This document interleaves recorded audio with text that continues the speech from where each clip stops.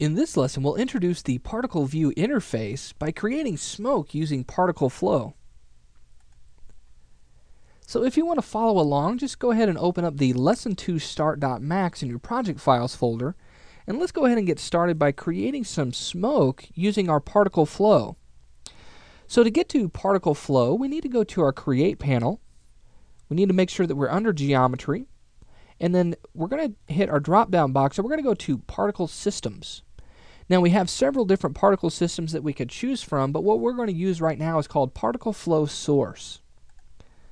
Okay, so let's go ahead and create a particle flow source in our scene here. And what I want to do is actually switch to my front view. So I'm going to hit F on my keyboard to do that. And you'll notice that I have this viewport background here, and this can be a little bit distracting. So let's go ahead and get rid of that just for right now. So let's go to Views, Viewport Background, and uncheck this Show Background. Okay. Now let's go ahead and create this particle flow source on top of our window, and I want to make sure that this auto grid is checked here. Okay. So let's go ahead and create this particle flow source right on this window geometry.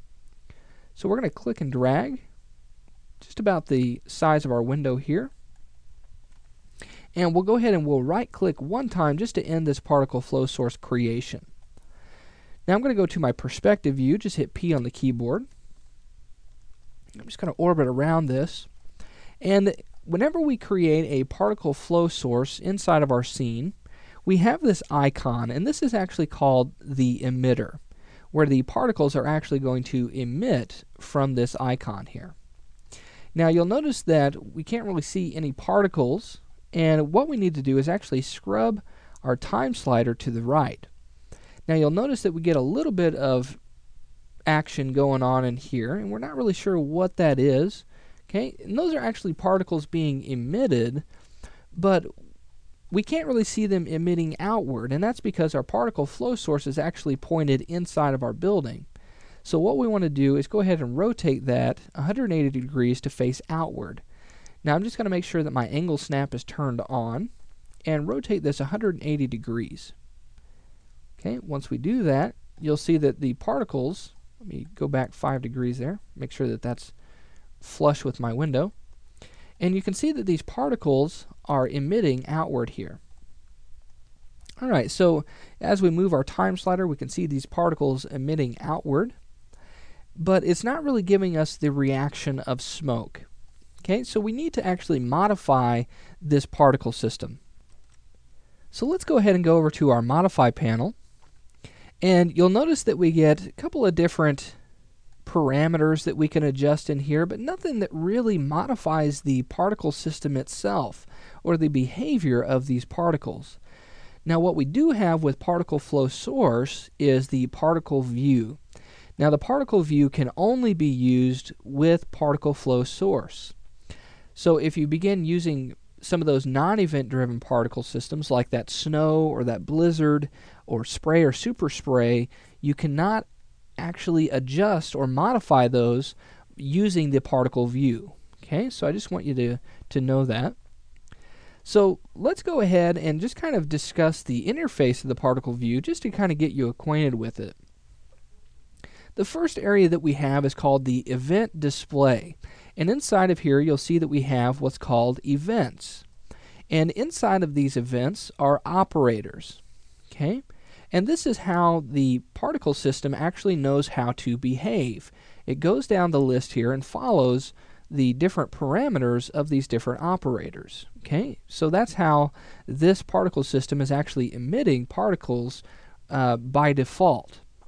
Now you'll notice that we have these operators down in this area, and this is called the depot. And this is where all of our operators are actually held. Okay, so we can actually drag in new operators. We can replace existing operators by dragging one on top of it.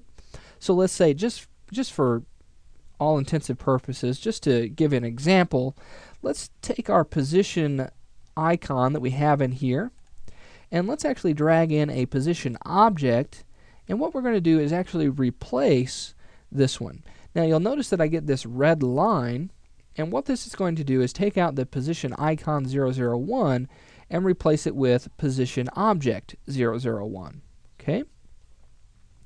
Now, if we go ahead and we drag in something new, let's say we want to drag in this scale operator, and we don't necessarily want to replace anything, we just want to drag it into this event. You'll notice that we have this blue line here, and this is basically just adding an operator to an event.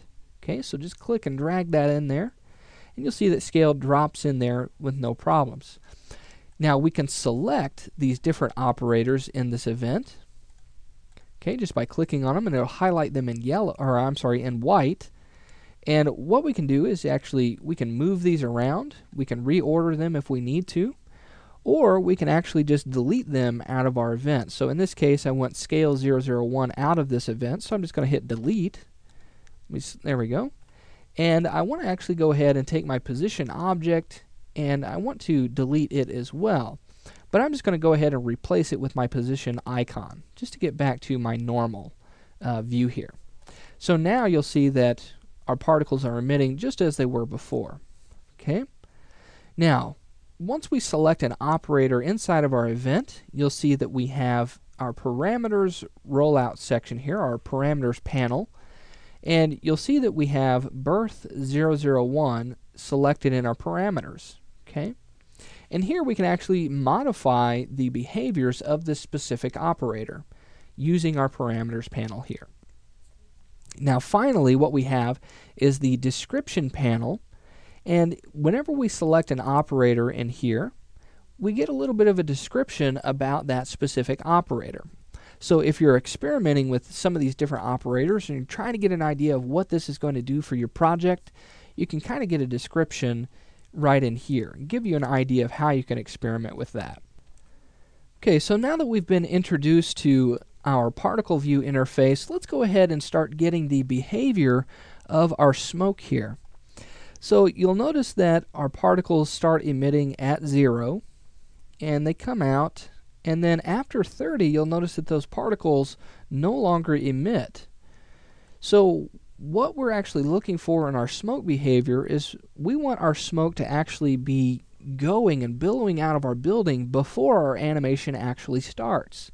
We don't want to watch that smoke growing or billowing out of the window at this moment. So what I want to do is actually adjust my parameters of my birth operator. Now the first thing that we see with our birth operator selected is we have emit start. And obviously this is going to control when our particles begin emitting. So let's say I wanted this to emit before frame 0. I can actually type in a negative number and have my smoke billowing out of my building whenever this animation starts. So I'm going to type in -30, and I'll hit enter one time. And let's go back to 0, and you'll see that these particles are already emitting. Now we need to deal with the particles stop, or with their emitting stopping. We need to adjust that. So let's go to emit stop, and let's take this all the way up to 100, seeing how we have 100 frames on our timeline. So let's go to 100, and now you'll notice these particles emit all the way to the end of this segment. Okay. Now the next thing that we have is our amount, and we can actually type in an absolute amount of particles that are going to emit. So if we want some big thick smoke, we could type in, let's say, 600, and we'll see that we get some particles emitting. Now we're going to have 600 particles that emit from -30 to 100. So you want to keep that in mind. It's not from 0 to 100, it's from -30 to 100. So let's say we want it to really get really thick, so let's go to 1200 and double that, and we get a lot of particles here. Okay, now that's going to be some really big thick smoke there. Now we could also use rate, and this is actually how many particles are emitted per second. So let's say I want to go ahead and do, let's say 500 particles per second. You'll see now the total of particles that we get when using rate. Okay, so if we hit play on this, get our particles emitting, and that's pretty thick there. Now on this smoke, you'll notice that it's emitting out pretty fast. So we're just going to hit this play animation, and it's coming out pretty quickly, and it's still coming straight out. So what we're going to do is we're going to go ahead and go to the next lesson where we're going to finish up the behaviors of this smoke particle system.